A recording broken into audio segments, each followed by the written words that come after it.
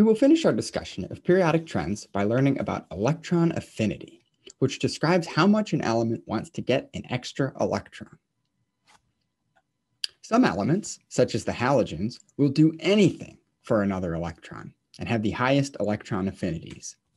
Other elements, like noble gases, wouldn't take an electron if you handed it to them on a silver platter. As a reminder, electron affinity is the opposite of ionization energy. Electron affinity is usually exothermic, especially when an element can fill a subshell. Elements which want to gain electrons, therefore, have negative electron affinities.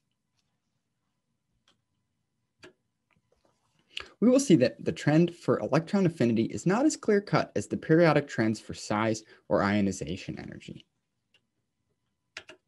In general, electron affinity decreases down a column, though there are many exceptions.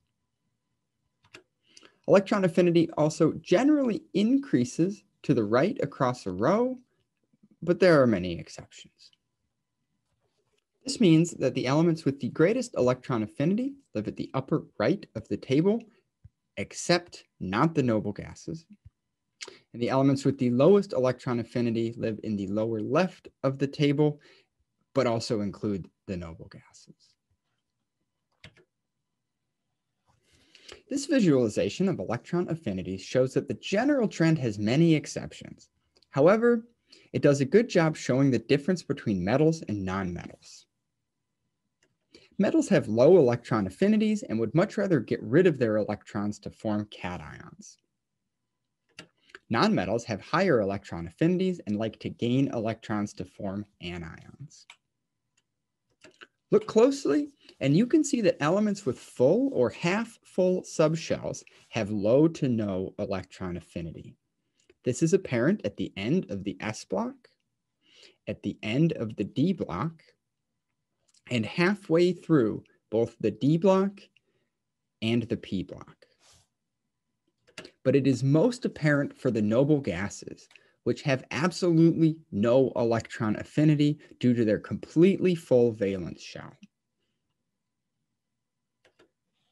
This slide summarizes the three periodic trends explored in the last few sections. The periodic trends explain the reactivity of elements on the table, especially the difference between metals and nonmetals. Reactive metals have low ionization energies and small electron affinities. These elements are not holding on to their electrons very tightly, giving them the properties of conductivity and easy oxidation. Reactive nonmetals have high ionization energies and large negative electron affinities. These elements become more stable after they've found a way to steal or share more electrons. These elements frequently form molecules and act as good insulators to electricity.